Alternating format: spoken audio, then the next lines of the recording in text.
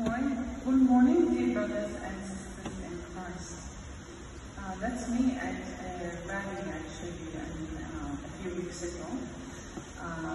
We've been despairing, as you know, of what has been happening in Gaza, especially that what has also been happening in Gaza has been happening to our Palestinian Christian families stuck in the churches, and I will share with you what has been happening to us the past 5 months so far.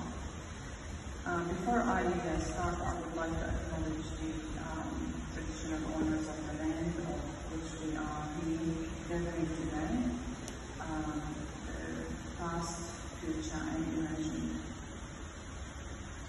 This is my grandmother. That's me when I was young, and that's before my grandmother died, a few months before actually. My grandmother was born in Ramleh. It's now a small town in Israel. But before 1948, it was a Palestinian town. My family comes from that town. We can trace our heritage up to 600 years. So we are proud of our Ramleh roots. My grandmother was in the early 30s when the Nakba happened, which is 1948. It's the same story for a million Palestinians that have lost their homes, their land, their businesses, their livelihoods back in 1948. It's a big deal for us. Every time I see the number 1948 anywhere, even when I'm doing my accounting work, it just takes me back to, the year that my grandparents were dispossessed. In that year, my grandparents were driven out of their homes. They just built a nice house and a shop, and my grandmother and my grandfather were going to work in the shop. They had a little grocery store, but they didn't enjoy their house. They left everything. They just walked away with their clothes, just like what you see right now in Gaza. So they never enjoyed their new home that they built. And they walked for 3 days from Ramleh to Ramallah with a few children at the time. My dad was 6 years old at the time. And when they arrived to Ramallah, they didn't know what to do. They knew people there, and they ended up renting a small room in someone's house. No access to toilets, kitchens, or anything else. It was very basic at the time. That was 75 years ago. And they started their life back from scratch. All along, for a few years after 1948, they actually were optimistic that they would go back, but that did not happen. So my grandmother ended up actually coming to Australia because a few of my uncles had been here in Australia since the 60s. So the Wahhab family is a big family in Australia where we contribute so much to Australia's economy and culture and society. There's a lot of good Wahhabs out there doing good work in Australia, and we're very proud and very grateful for taking us in.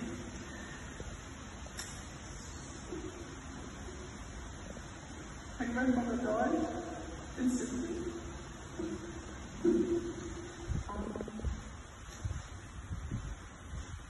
In 96.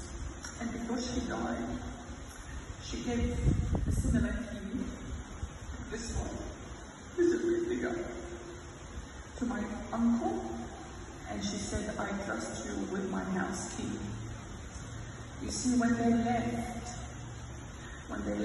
Ramleh in 48, they locked their house and they thought they would go back. And all they took with them was the key. And they held on to the key. And I grew up listening the same story my grandmother just kept saying. And until this Gaza,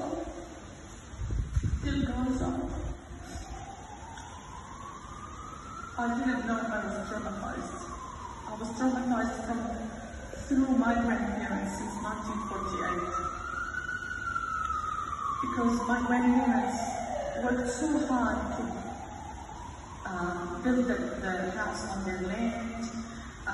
They paid so much money that it took them a year to pay the land before they bought it.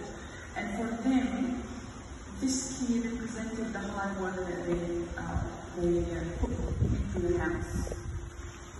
And then they ended up refugees like these Gaza people.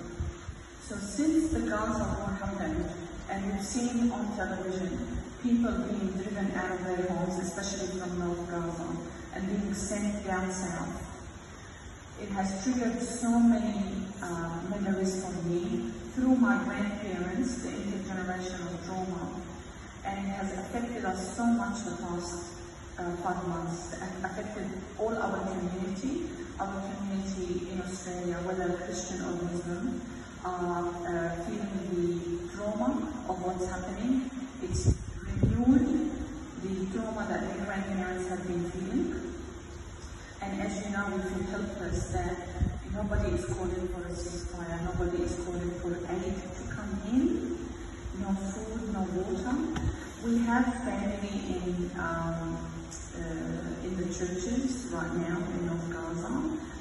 There's about 1,200 Christians sheltering in the Greek Orthodox Church, St. Porphyrios Church in North Gaza, as well as the Holy Family Catholic Church. There's hundreds of people sleeping on mattresses, sponge mattresses. Right now, they've been sleeping since October in communal rooms. Many have been sleeping in the Catholic schools as well. And people have been waiting for food to come in. They've been waiting to even try to get out because, as you know, everything around the churches in North Gaza has been destroyed and turned to rubble. So about a month ago, one of my cousins who was staying there, we applied for a visa to come to Australia, he called me and said, I just walked out of the church just to see what's happening because the Israeli army walked out, and he said, all I can see is rubble. The only buildings standing are the two churches. So, no hospitals, no schools, no universities, no houses. And for the past 3 months, we've been welcoming Gaza families here that have been able to get out. Some people had to pay thousands of dollars in bribes to get out. So they come here with nothing because they've just paid the last penny that they saved. And our community, especially our organization, Palestinian Christians in Australia, raised whatever money we could, plus the Orthodox Church and Ethiopian Orthodox Church collections. And we've taken it upon ourselves to house those families and set up houses for them, take up the lease under our association's name to hold the risk.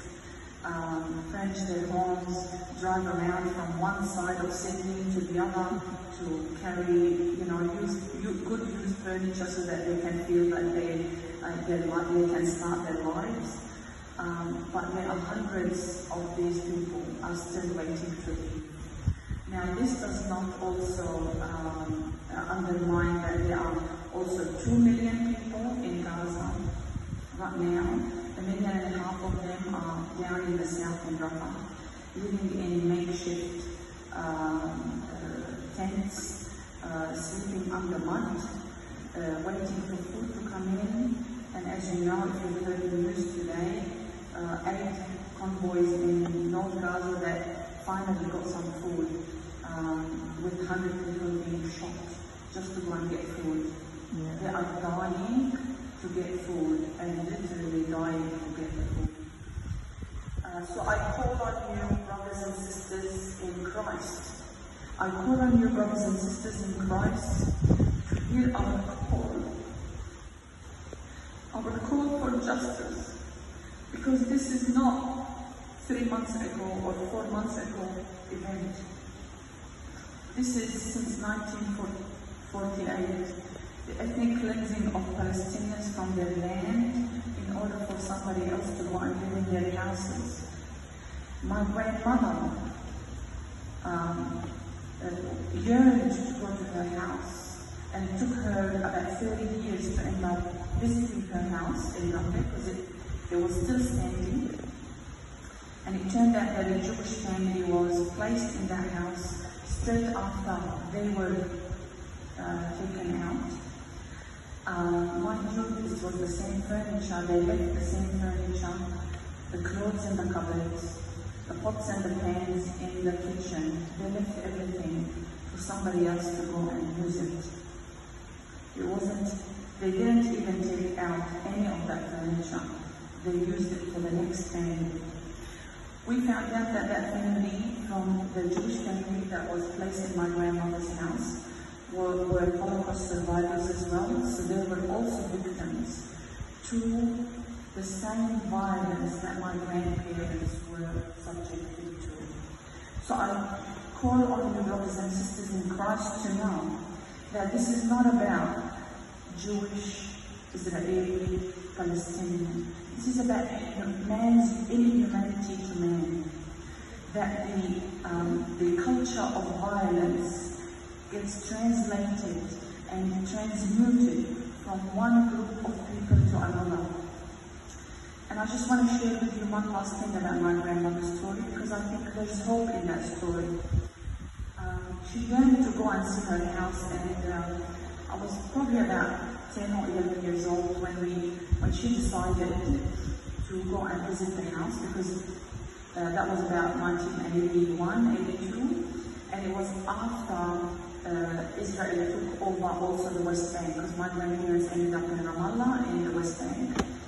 And so the whole country was open, you know, from the West Bank to Israel proper.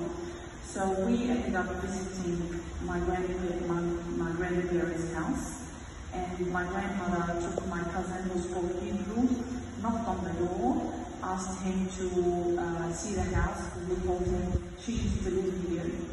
The Jewish man was actually very shocked. He didn't know that he was living in someone else's house. But he was so shocked that he couldn't handle it, so he closed the door on us. And my grandmother cried so much that day. I can't believe how much she cried. And I think that's when I ended up with the trauma.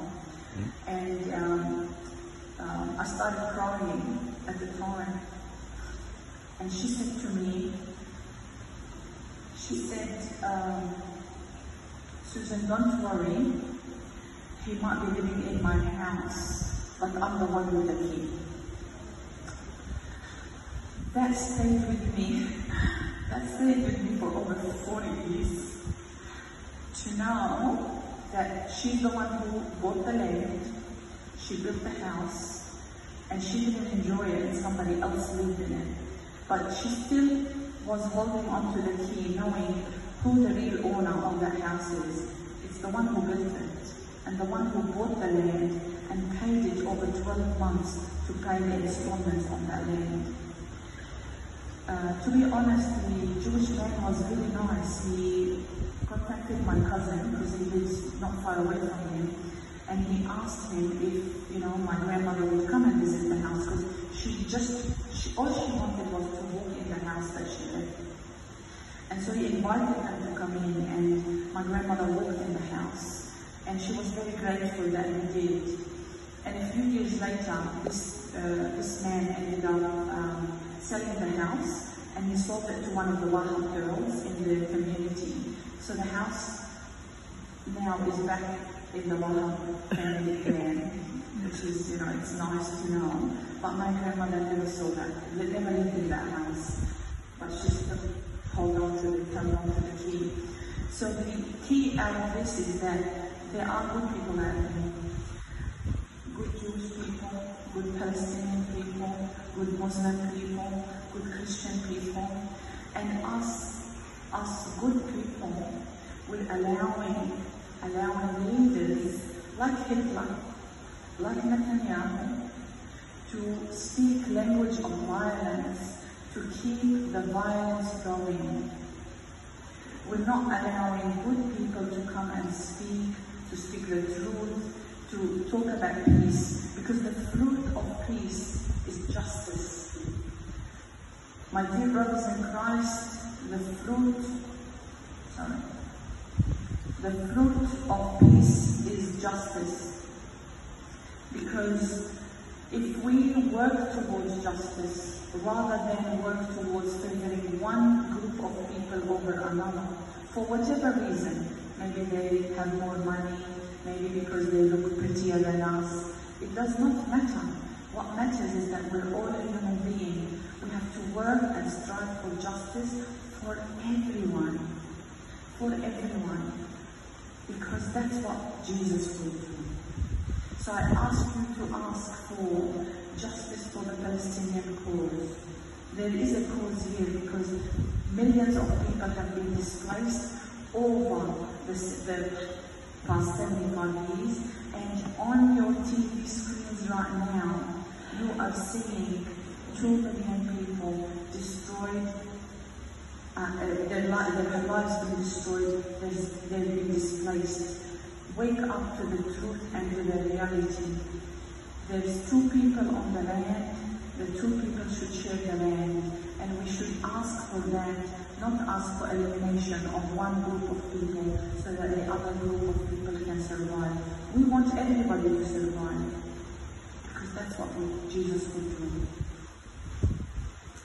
So I ask you to let justice roll like a river, because that's what Jesus wanted us to have on this earth. If you would like to share, join us in prayers every night, Palestinian Christians in Australia. We do Zoom prayers from 9 to 9:30. We've been doing that since the beginning of the war. It's led by charismatic Christian Catholic healer who is on our board, Costandi Pastori, and he comes from Jerusalem as well. He's been praying for us. He's been inviting people to come and share with us our Zoom prayers online. Please join us. Let us stop this war. Let us stop the hatred.